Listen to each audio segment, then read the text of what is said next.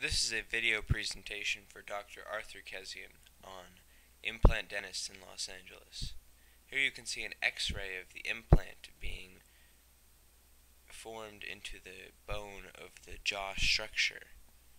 And in this photograph you can see our dental team placing the implant into the patient's jaw.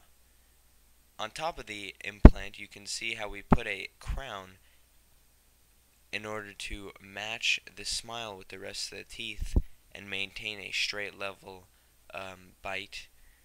And as you can see, the gums have started to regrow and reintegrate, and now the gums are fully reintegrated, and the tooth matches with the rest of the smile and creates a harmonious balance within the bite and within the smile of the patient.